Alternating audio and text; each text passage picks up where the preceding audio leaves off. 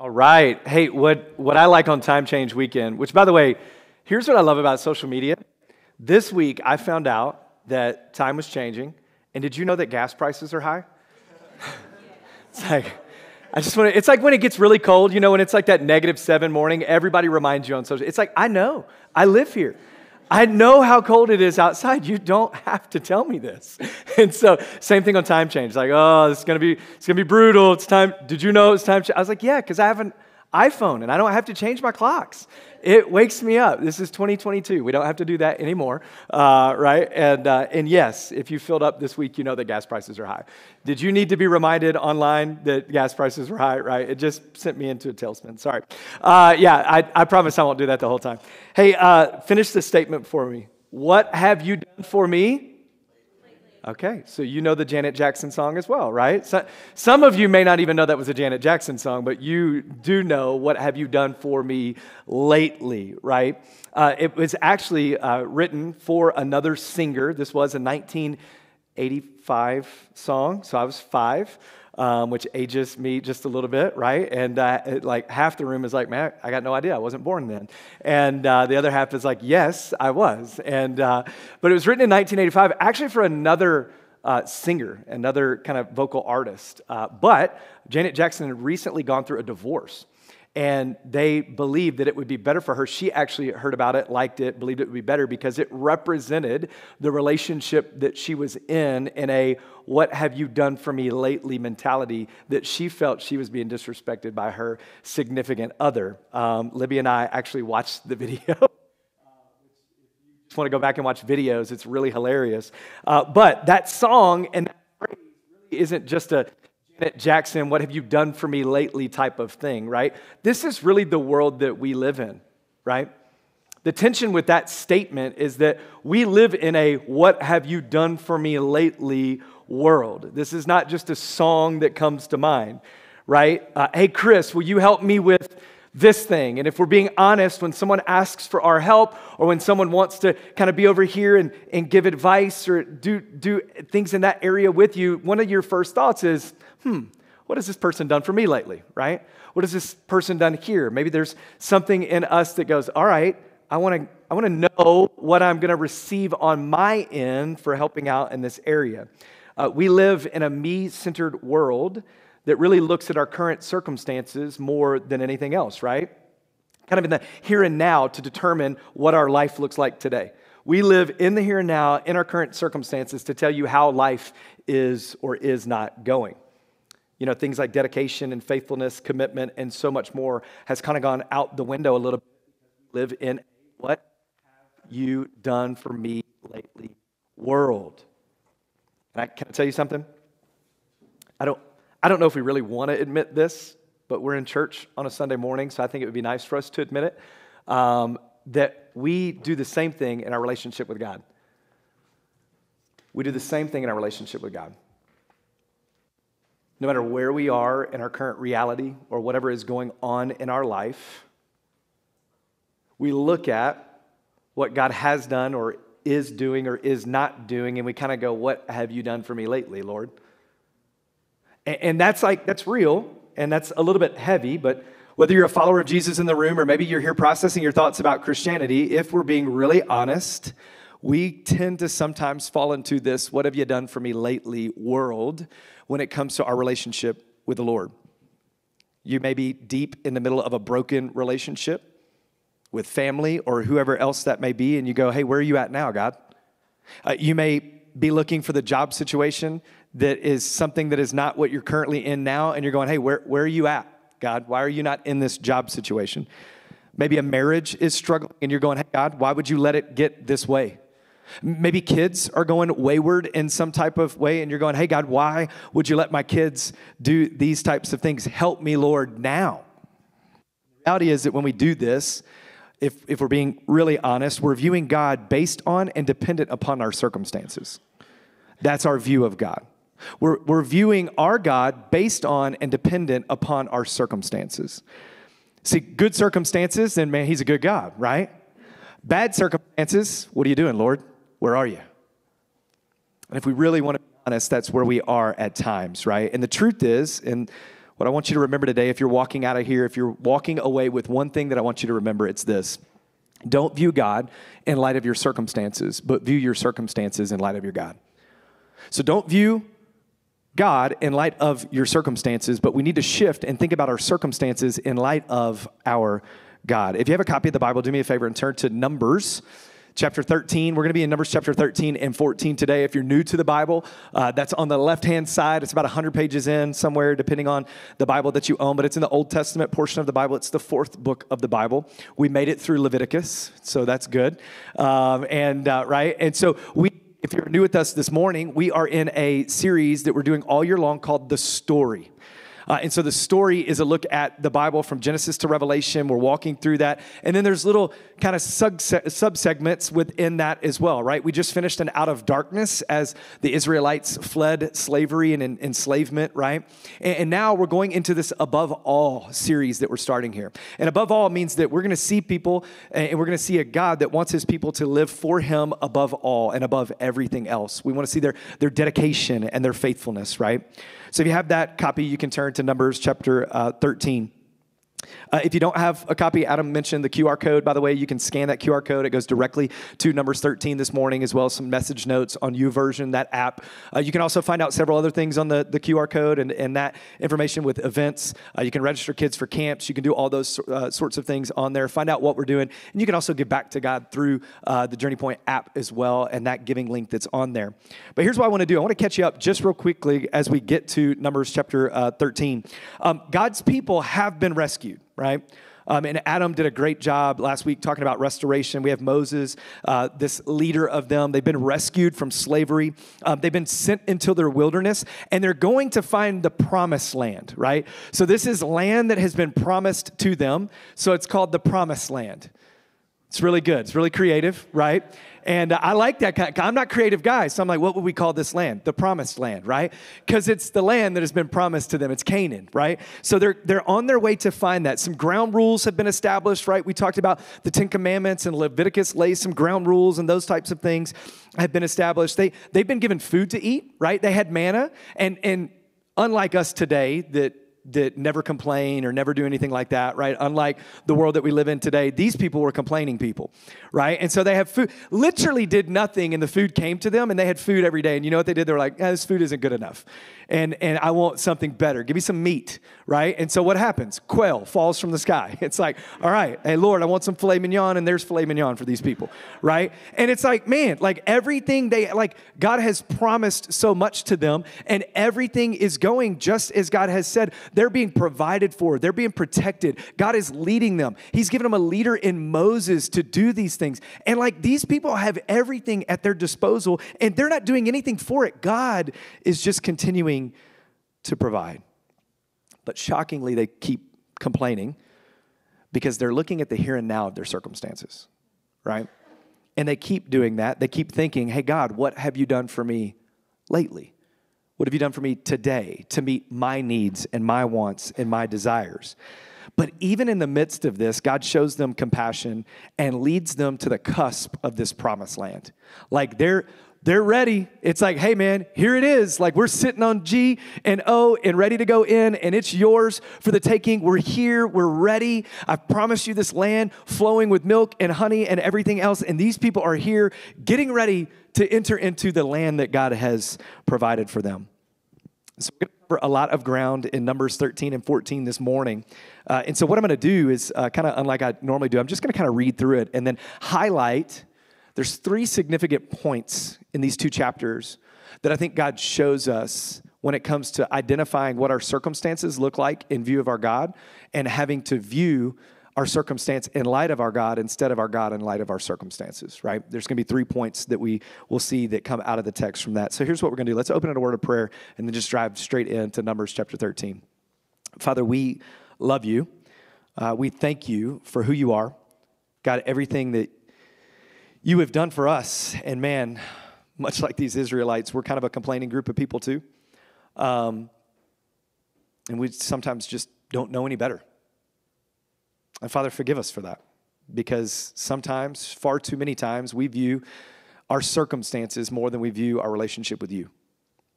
Sometimes we may even thought, what have you done for me lately? Where are these answers to this prayer? Why aren't you answering them the way that I would love for them to be answered? And so God, forgive us of that and let us lean into the good and gracious and compassionate and providing and faithful God that you are. Do the work that only you can through your word this morning. We love you. We praise you, and it's in your name. Amen. Hey, if you're ready to hear from the word, say word. All right, let's go. That's more awake than I thought you were going to be for Time Change Sunday, okay? Say it one more time. Let's feel good. If you're ready to hear from the word, say word. All right. Numbers 13, verse 1 and 2 to start off with. It says, the Lord spoke to Moses. This is the Lord speaking to Moses. Send men to scout out the land of Canaan. This is the promised land, Canaan. Send men to scout out the land of Canaan. I am giving to the Israelites. Send one man who is a leader among them from each of their ancestral tribes.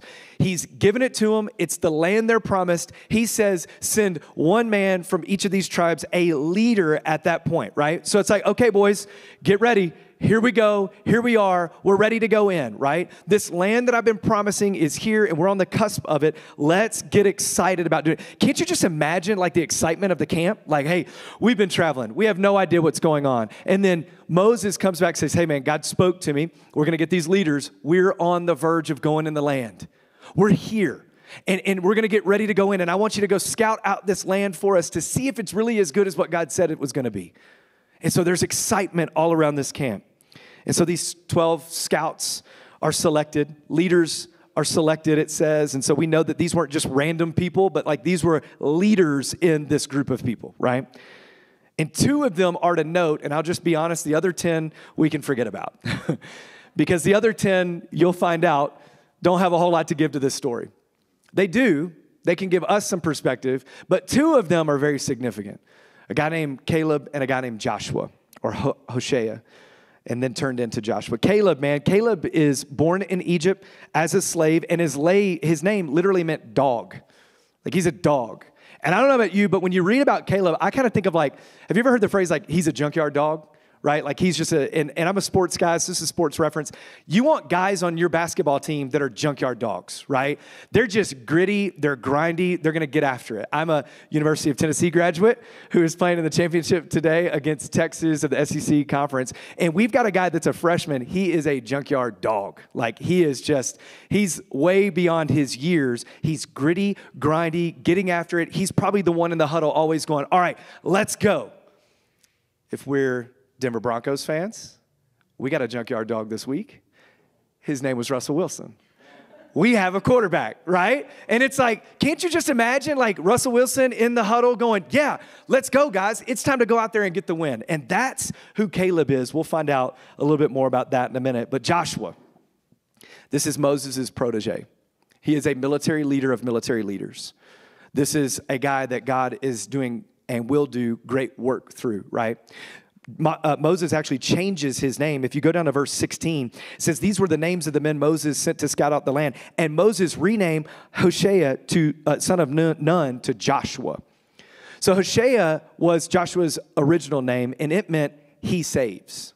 Now, the he saves is not God saves. It meant that he, who is the name bearer, right, Joshua, would have been the one that can save people. And so Moses says, no. I'm going to change your name. Jewish belief says that he changed his name because he knew that the other 10 people were going to react in the way that we're going to find out the way they reacted in a minute. And so he wanted to change Joshua's name to Yahweh saves, which is what Joshua means. And so it goes from he being Joshua saves to no, God saves, right? And so we see this name change, and these are 2 very significant people that we need to watch as this story unfolds. But they're not sent to do something that they're not in tune with what their task was, because Moses actually gives them the task. Look at verse 18 through 20. It says this, see what the land is like and whether the people who live there are strong or weak, few or many. Is the land they live in good or bad? Are the cities they live in encampments or fortifications? Is the land fertile or unproductive? Are there any trees or not? And then catch this. This is a command. Be courageous. Say that with me. Be courageous. right? One more time. Be courageous. Bring back some fruit from the land. It was the season for the first ripe grapes. And here's a truth that comes out of this. He says, bring back this fruit. Bring back some product from the land. And when we're walking in our circumstances that aren't what we want them to be, one of the truths that we need to realize is that seeing the product should strengthen the promise, okay? So God has promised so many things to them, and if we will see the product that God gives us, we can be strengthened in the promise that God continues to give us, right? And so many times when we don't see the fruit, or when we see the fruit, we still debate whether or not God is good enough to provide in a certain way, right? And by the way, product isn't what you want to be, the job you want to have, the relationship to be mended. Can I tell you something? You all made it here on Time Change Weekend, which means you're either early risers or super committed, or maybe both. But you're alive, you're breathing, you have clothes, there's coffee, you probably had food at some point. Those are products of God's faithfulness to you. And those products of God's faithfulness to you should make you lean into the promises that God has for you even more so, right?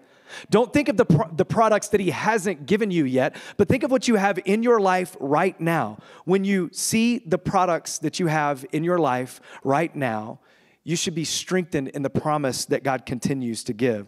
Maybe you've heard it this way: a bird in the hand is better than two in the bush, right? Yeah? Like a bird in the hand is better than two in the bush. Proof is in the pudding. Put your money where your mouth is, right? These are things we know. It's saying, hey, walk the walk and talk the talk. These products should make us lean into who we are and what God has called us to be. Said this way, and I say it a lot, God's past faithfulness is always an indicator of his current and his future faithfulness in your life. Like if you have God's past faithfulness in your life, it is an indicator that God is faithful to provide today and also that he is going to provide in the future as well. God's past faithfulness is an indicator of the present and future faithfulness. Your current circumstance should not automatically make you think that God will not provide going forward. Your current circumstance should not make you think that that promise will not be there, that he has promised that it would be, right?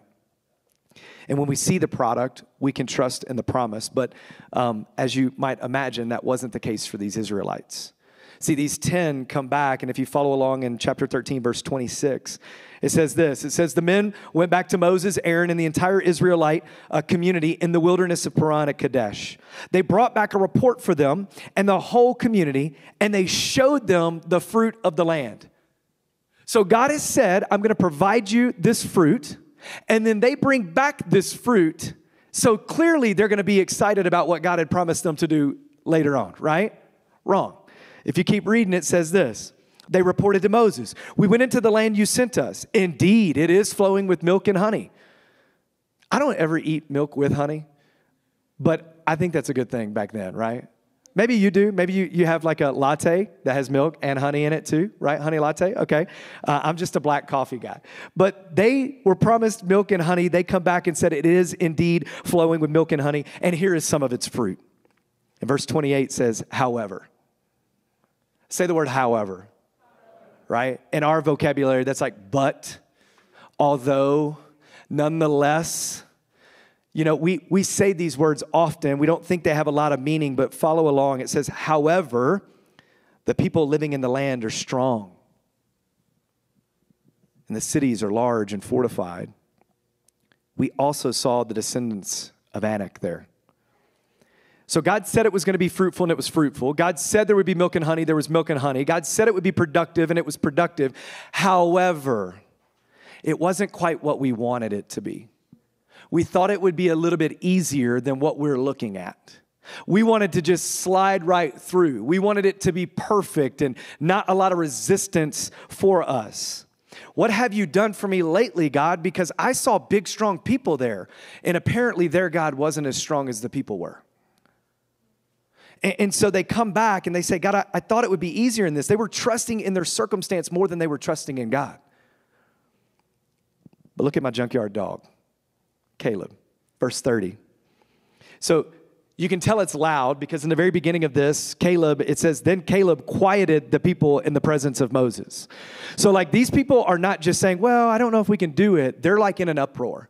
They're fully believing they cannot go into this land because there are bigger, stronger people there. That even though God's products was there, even though the proof was in the pudding of what he promised them, these people are going, we cannot do this. And so much that they're loud.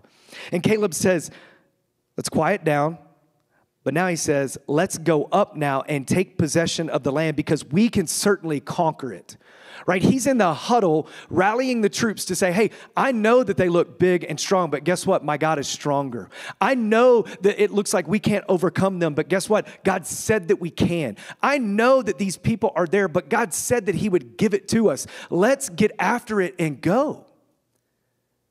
But this is not what transpires, right? The people said they couldn't because they were stronger. They were still caught in fear. Their God, Yahweh, who had gotten them to where they were with all the food, with all the provision, with all the promises fulfilled, were only as big as their current circumstance. Like, how big is your God, church? Is he only as big as the current circumstance that you're in? Is your God that you serve only as big as the current reality that's going on around you right now? And too many times, I think we think of God in terms of our current reality and what is going on in our life here and now. And man, that's a really small God. And the God that we serve is way bigger than that. And for these Israelites, their circumstance not only made them question how big God was, but whether or not they were even being led by the right people in Moses and Aaron and others. Look what it says at the beginning of chapter 14. So Caleb speaks up, and so now it's like, okay, Caleb, maybe you're right, Caleb, but maybe Caleb's not the right leader, and he's under Moses, and so maybe that's not there. I know your leadership has never been questioned, but just imagine leadership is being questioned here, right? It says, then the whole community broke into loud cries. That didn't dissipate their fears. It actually, it rose them up even higher. It says, and the people wept that night. Like, not only are they crying, but not only they're loud, but they're crying about how are they going to overcome this. Verse 2 says, all the Israelites complained about Moses and Aaron, and the whole community told them, if only we had died in the land of Egypt, or if only we had died in this wilderness. Like, let's stop for just a second and realize where these people are. They would rather be dead at the hands of Egyptians or dead in the wilderness than to face something that God said they can face and that he would overcome. Like, that's where these people are. They're literally questioning whether or not they should have just died before then so they didn't have to walk into a land that had strong people in it. Verse 3 says, why is the Lord bringing us into the land to die by the sword? Our wives and children will become plunder. Wouldn't it be better for us to go back to Egypt? Like, wouldn't it be better for us to go back into slavery than to try to figure something out with God who said he's already got it figured out? And then in verse 4 it says, so they said to one another, let's appoint a leader and go back to Egypt. Like, they're now wrestling with who's leading them. But guys, seeing the products that God gives us should strengthen that promise, and it should remove any fears that we have.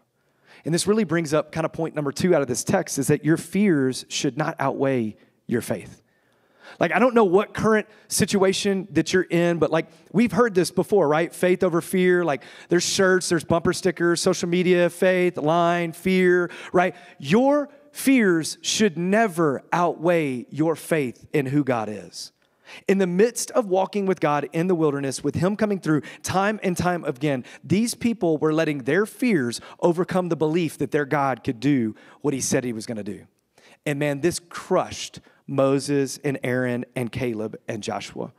Matter of fact, they come through and they're like, all right, this is enough. Like, we can't have you all living this way with the God that we serve and the God that we know has come through time and time again. They said, hey, your faith should overcome your fear. Your faith should not be small. He reminds them who is in charge and that through God, our fears are minuscule in the big picture of things, right? Look at verse 5. It says, and Moses and Aaron fell face down in front of the whole assembly of the Israelite community. Like, they're broken over this. It says Joshua, son of Nun, and Caleb, son of Jephunneh, who were among those who scouted out the land, they tore their clothes. That was a sign of like being really, really distraught in these times, right? It was grief when they tore clothes like this. And they said to the entire Israelite community, The land we passed through and explored is an extremely good land. If the Lord is pleased with us, he will bring us into this land, a land flowing with milk and honey, and he'll do what? Give it to us. Only don't rebel against the Lord, and don't be afraid of the people of the land. Don't let your fear overcome your faith, for we will devour them. Their protection has been removed from them, and the Lord is with us. Don't be afraid of them, they cry out. While the whole community threatened to stone them, the glory of the Lord appeared to all the Israelites at the tent of meeting. Like the way they were responding with God's glory in mind, with faith in him, it brought in his presence, right? Fear removes God's presence. Faith brings in God's presence with these people. You see, for these men, theocracy, which is like belief in the power of God and him doing what he says he's going to do, always overcomes majority rules, right? And this is hard because we now live in a majority rules culture, right? If the loudest voices can get together and become loud voices, now all of a sudden we can craft narratives and everybody can believe this narrative because it's a majority culture saying this narrative, right?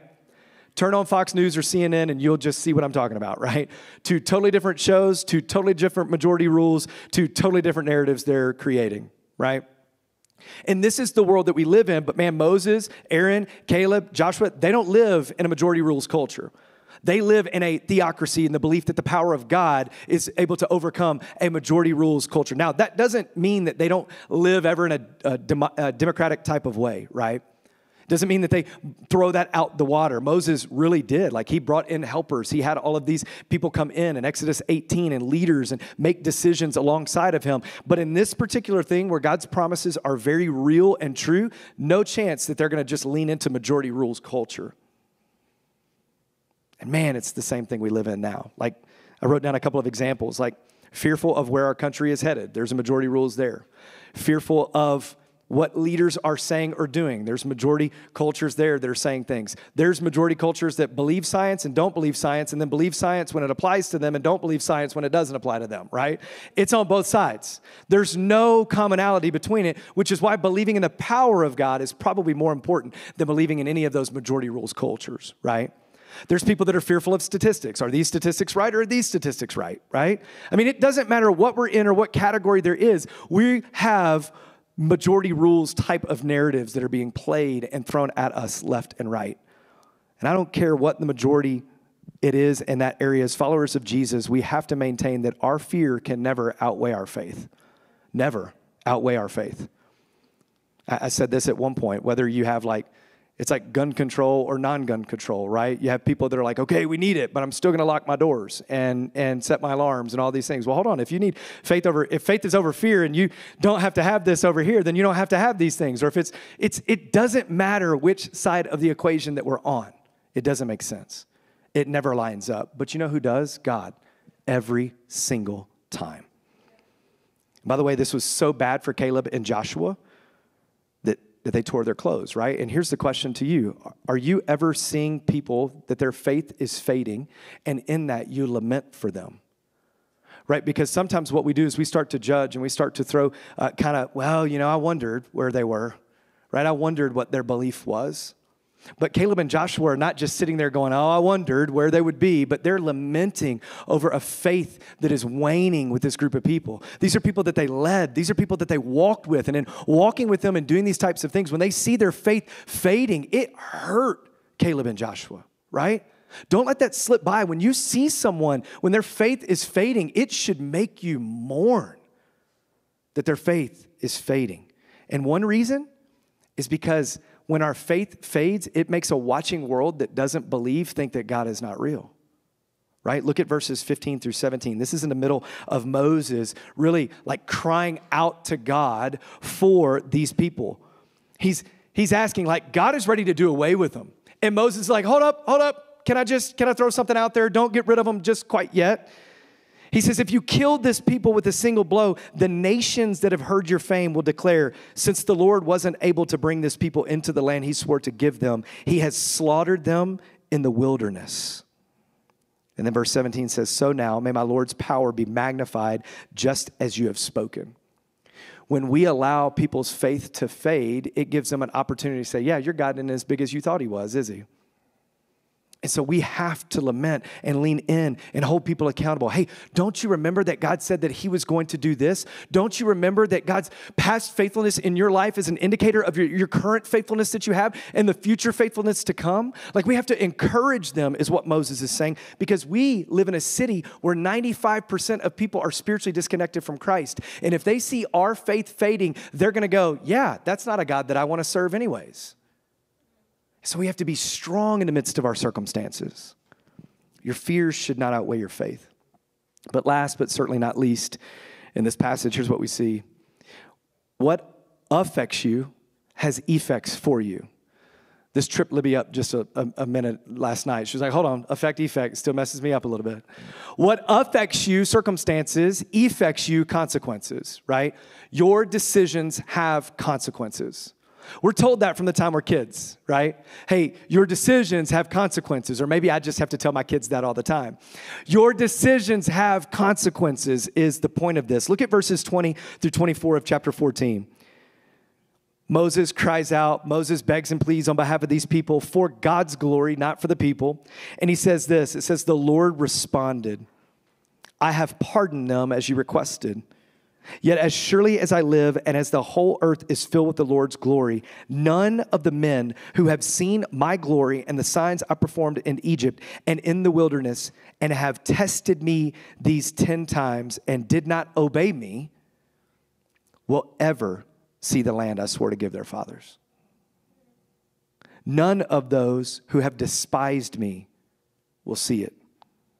But since my servant Caleb has a different spirit and has remained loyal to me, I will bring him into the land where he has gone, and his descendants will inherit it. You see, we've learned this from the time that we were kids, that our decisions do have consequences. I think the hard thing about the life of a Jesus follower is sometimes we don't get to know what those consequences are. We don't know what has been withheld from us because of consequences from decisions that we made. We don't know what promised land was on the other side of something else in our life because of decisions that we have made over here. But God is not a God that just says, oh, no, I'm going to give you everything even as you continue to disobey me in these types of ways, right? Now, as we know, and we'll talk about in a minute, Jesus covers all of that at the foot of the cross, but it doesn't mean that we don't have consequences to our actions. When I was in 5th grade with Miss Upchurch, I'll never forget it. I was on a field trip, and I acted up.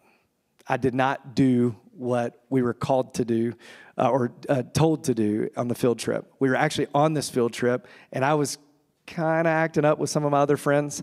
I blame my friends because I just got caught in a bad crowd, right? It was just, they were doing it, so I wanted to be nice, you know.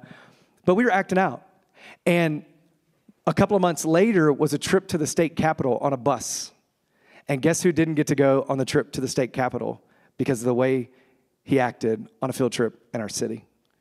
I'll never forget it. I was so mad, years, like bitterness, root of bitterness in my heart right now from Miss Upchurch. I don't know if you're watching Miss Upchurch. I don't even know where Miss Upchurch lives. But I did not get to see the promised land of the state capitol in Tennessee because of my consequences from acting up in 5th grade. I knew that one. But a lot of times I really do wonder, what else have I missed out on because of the way that I disobey God and do things outside of the way that he desires me to do them? The crazy thing is that these Israelites were afraid to enter Canaan with God on their side, but now they're going to have to spend 40 years wandering around without God. Like, they were afraid. They had God with them getting ready to go into these stronger people. God is with them walking into the land of Canaan, and now they're going to have to walk without him for 40 years. Like, it doesn't even make sense when we choose to look at our circumstances instead of our God, right? Maybe you're in a circumstance right now because of lack of obedience, but I can promise you this. What God is trying to show you in this circumstance is to trust him. Don't you know that as they're wandering around for 40 years, they had to lean into God a little bit more, right? They didn't see his presence and his glory, and they're going, man, God, I really wish you would be here right now. Like they're leaning in, hey, God, please, be with us, Lord. Please, God, return. Let your presence come. I'm sorry, right? And sometimes in our current circumstances, I know one of the reasons that God puts us there is so that we can lean into him more. And we have to lean into him. Maybe you're in there. And what I want you to know is that God is so much bigger than your circumstance. Like he's way bigger than you can possibly imagine in the middle of your circumstance. Your circumstance should not be viewed in light of small, unpowerful, menial God. But you should really view that circumstance in light of a big, strong, sovereign, powerful God. There's going to be a tipping point for you in this kind of negativity, in this aspects of going, all right, my consequences are adding up. I mean, my circumstances are adding up, and maybe my consequences are too. But there's going to be a tipping point where it's going to be hard to go on one side of the other. And you want to avoid negative tipping points, right? There's a really good book written by Malcolm Gladwell called Tipping Point. Really recommend it. But if you look at these negative tipping points, there's 4 ways to avoid them. And I can tell you those real quickly. I won't have them on the screen. But the first thing is this. You need to keep perspective in mind. Like you're thinking of your current circumstance in light of today in Denver, Colorado, and your current situation. But you need to be thinking from an eternal standpoint, right? Your current circumstance is so small compared to eternity. Like so small compared to eternity.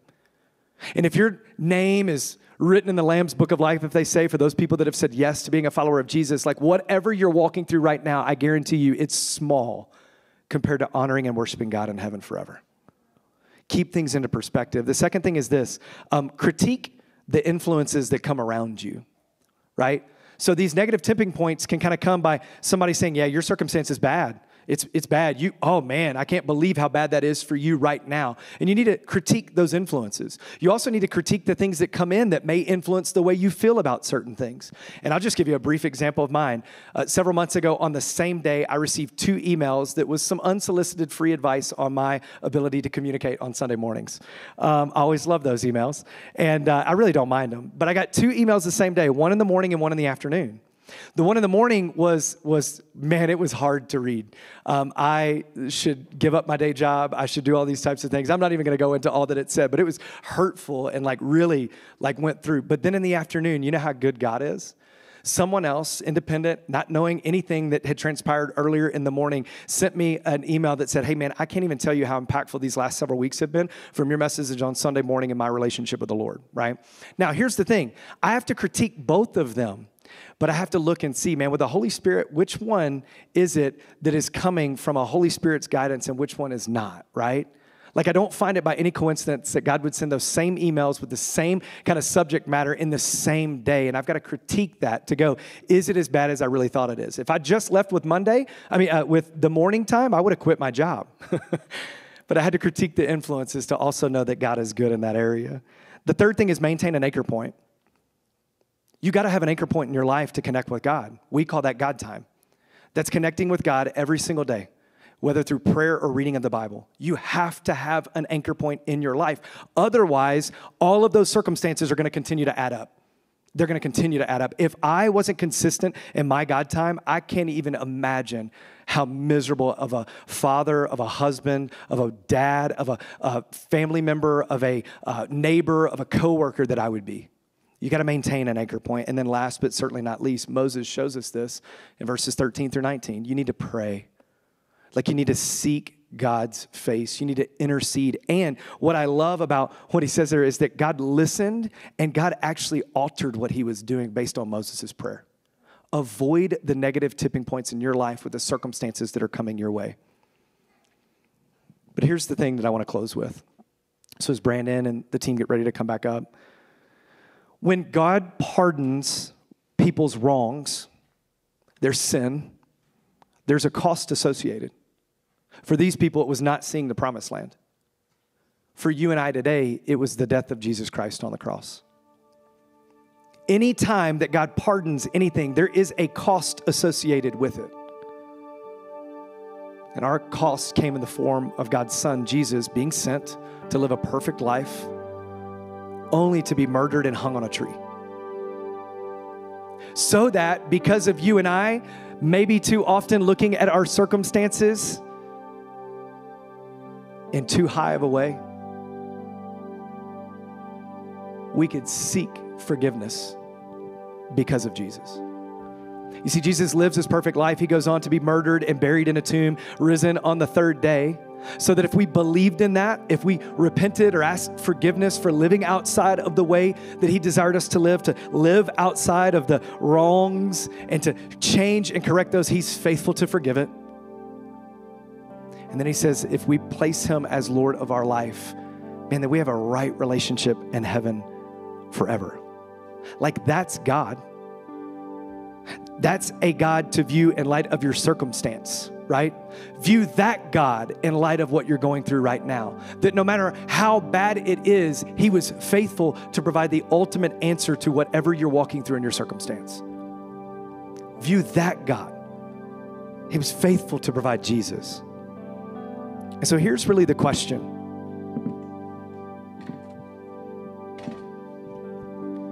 How real is God to you? Like, you've got to ask yourself, how real are you, God? To these people that were walking faithful, like, he wasn't as real as they probably originally thought as soon as their circumstance got bad. But if God is real, like if God is powerful, if he is all powerful in our lives, then man, he changes the whole situation. For the person of faith, the one that says yes to Jesus, obstacles are temporary because God is real. Circumstances are temporary because God is real. To the person that hasn't said yes, man, your obstacles can never be overcome because God is not real to you. And it's going to be one obstacle after the other that you do not know how you're ever going to get over it because God is not real to you. But I don't care how big, I don't care how strong, I don't care what fear comes over you, God is real. And he's overcome those things for you through the person and work of Jesus. That's God. And so take about 45 seconds and you've got to ask yourself the question, how real are you, God? I know you're going through things. And the way that you go through it will be determined based on your answer to this question. How real are you, God? Let's pray.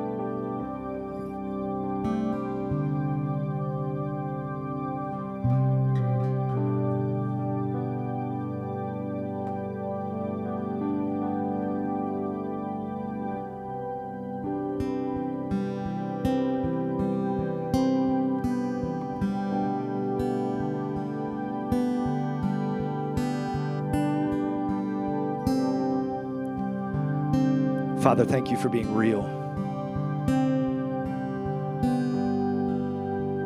Thank you for being who you said you are. Thank you for your faithfulness time and time again in our life. Father, I pray today, this morning, that you would be more real than you've ever been to every single one of us in here and watching online. God, that you would guide, you would direct, you would encourage, you would strengthen, and you would be real and present to us in every situation that we have. God, we never want to view you in light of our circumstance. But man, let us view every circumstance we go through in light of our God. Strong, mighty, powerful, compassionate, forgiving, loving, kind, gracious, you name it, that's how real you are. Do a work that only you can do. Strengthen us, encourage us, be real to us in a fresh and new way. We love you and praise you in your name. Amen. Hey, if you're watching online or here this morning and have never said yes to being a follower of Jesus, like if God has not been real to you until right now, the way that we say that is, I said yes. And text it. I said yes to 720-780-6969. That is our way of walking alongside of you and letting you know, hey, we've got some circumstances too, but man, don't we have a big God that can overcome those, right? And so text that in. We'd love to walk in that journey with you. Do me a favor. Let's stand, worship one more time before we close out after the song.